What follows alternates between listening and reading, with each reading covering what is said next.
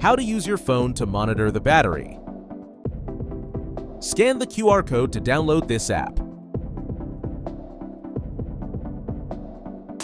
Open the app, register an account and log in. Get email verification code. Turn on the circuit breaker and switch to the host battery. Click the ad at the bottom of the app homepage to search for battery. Allow the app to access location and nearby device information. Check the last 4 digits of the MAC address label on the side of the main battery. Then find the battery name on the screen that matches the 4 digits and connect it. Connect to the battery. First, select Bluetooth to connect.